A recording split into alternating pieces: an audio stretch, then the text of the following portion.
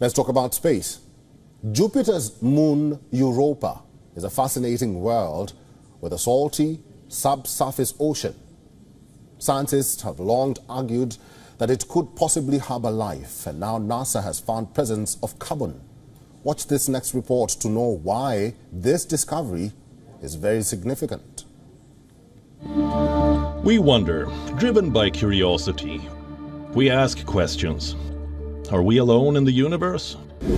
Could there be life beyond our planet? How does the cosmos work?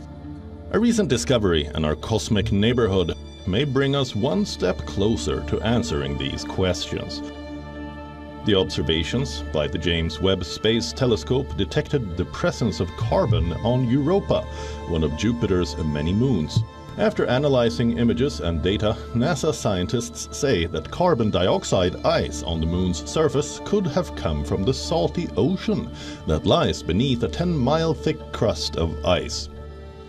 While Europa is only 1/4 the diameter of Earth, its ocean may contain twice as much water as Earth's ocean.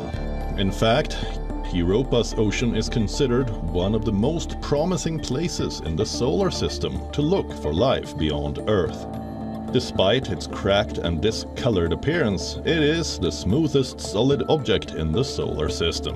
While the icy shell is hard as a rock, the interior is warmer, heated by the flexing of its iron core and stone mantle.